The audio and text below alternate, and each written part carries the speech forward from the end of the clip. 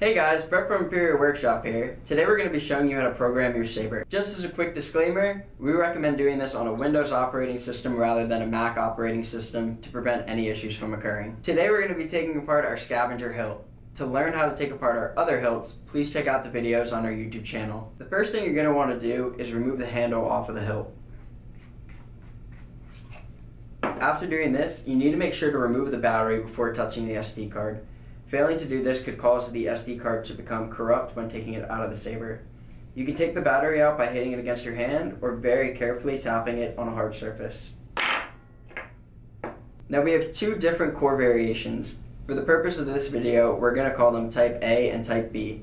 We're going to show you how to take the SD card out of both of these variations. To remove the SD card from variation Type A, slide down on the SD card and you can remove it from the core. For variation Type B, you'll need to slide up on the cover above the SD card. After sliding this up, the cover should hinge off, and you can remove the SD card from the core.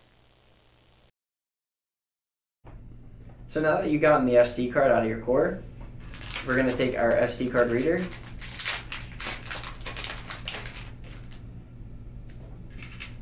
and put the SD card into the back.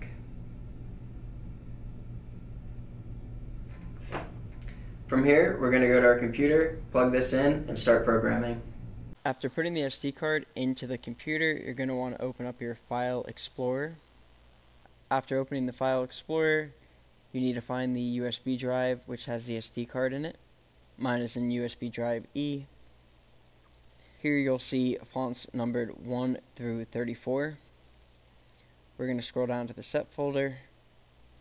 After opening up the set folder, you'll see the config file. I'm opening this up with the default text editor on Windows.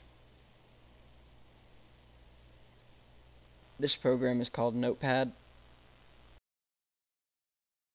Full screen this. Here you're going to see all the settings on your Saber. The top two settings, pixel number and sub-pixel number, will likely not need to be changed unless you're using a short blade. The pixel number should be 105 if you're using a shorter blade, but it should be the default if you're using a standard blade with your Saber. We do not offer any Sabers with the crossguard, so you shouldn't need to change the sub-pixel number.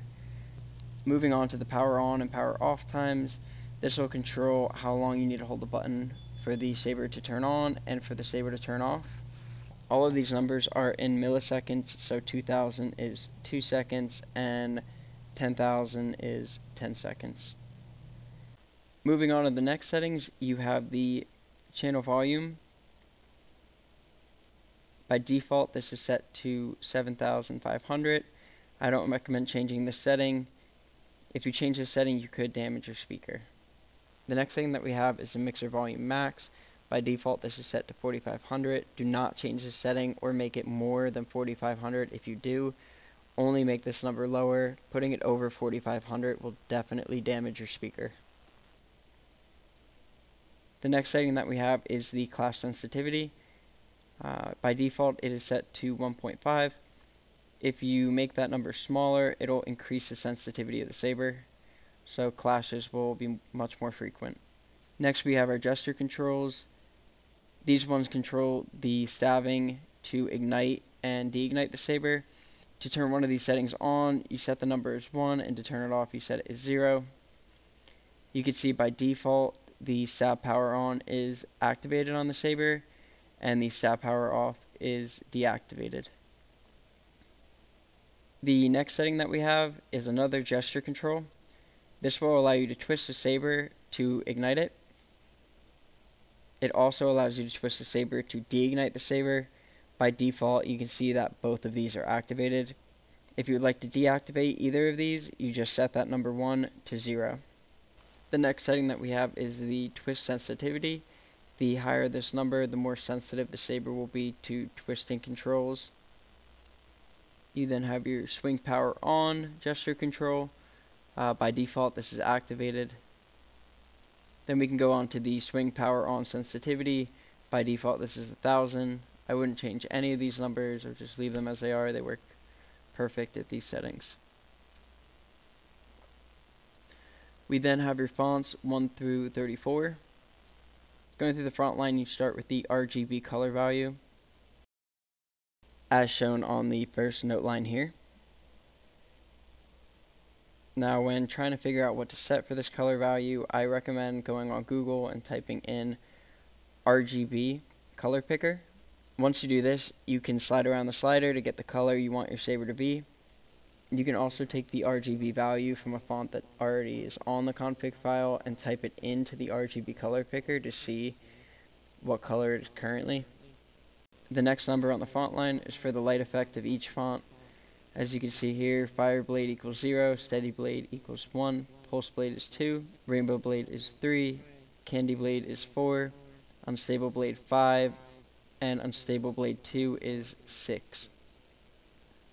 The following number on the font line is for the ignition speed. This controls how quickly the Saber will ignite. The next number is for the deignition speed, which controls how quickly the Saber will retract. These numbers are milliseconds, so 200 is about 0.2 seconds and 800 is about 0.8 seconds. The next number is the blade style assigned to that font.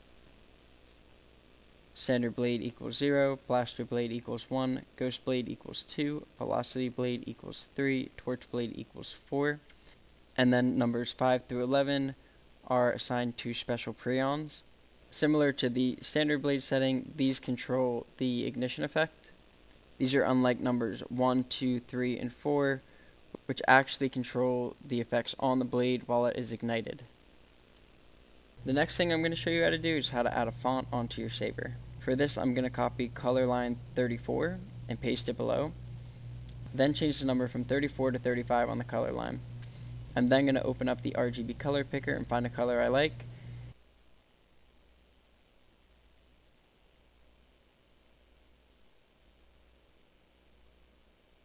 Remember those numbers and put them in for the first 3 values on that line. Mine are 0, 255, and 251.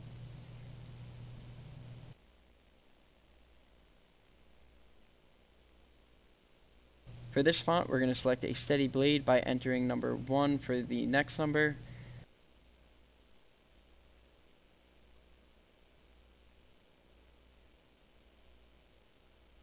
We're going to leave the on-off speeds at 0.5 seconds for both.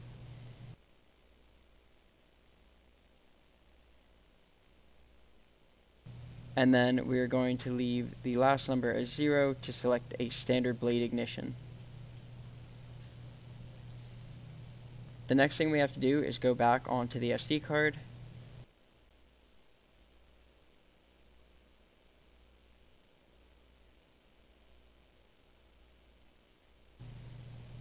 For this video, we're going to copy font 34 sounds and use them for font 35. Copy file 34 on the SD card and paste it back into the same folder. Then change the folder's name to 35 to match the font that you created in the config text file. If you download a font from a sound font creator online, please make sure to download one from a safe source. Also ensure that the font is formatted for a Xenopixel soundboard. To add this font on your Saber, you'll follow the same exact steps. Instead of copying the sound files from font 34, you're going to take the sound files from the font that you downloaded and drag them into the new sound fonts folder. As an example, say that we didn't like the clash effects in font 35 and we want to change them with another font.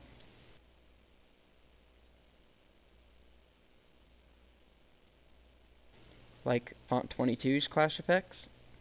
We can go into font 22, highlight all of the clash effects that you like,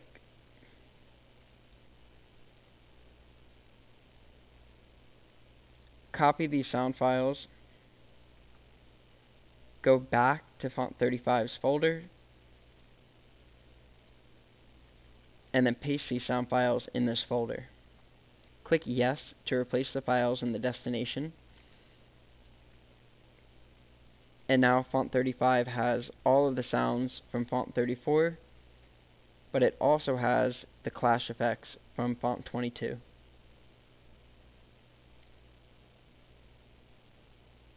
You can mix any sound files from any of the different fonts in any order you would like. Just make sure that the sound file names are correct.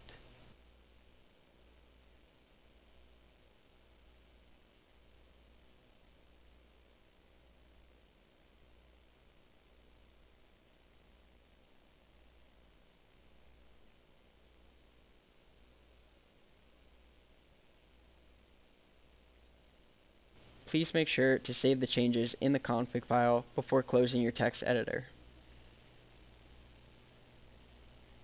Click Save. I'm going to close the RGB color picker. And then the next thing you're going to want to do is make sure to safely eject the USB drive, which has your SD card. To do this, right-click the USB drive and then click Eject. Your computer should notify you when it is safe to remove the USB drive from the computer. We're going to take the USB drive out and go back to our Saber. After putting the SD card back into the Saber, you can then put the battery back into the Saber and twist on the handle just like you took it off. To put the SD card back into a Type A core, just line the SD card up with the slot and push it back into the board. To put the SD card back into a Type B core, open up the hinge, line the SD card up with the slot, close the hinge, and while pushing down on the cover, slide it down. Thank you guys for watching. If you have any questions, please let us know and we'll be happy to help you.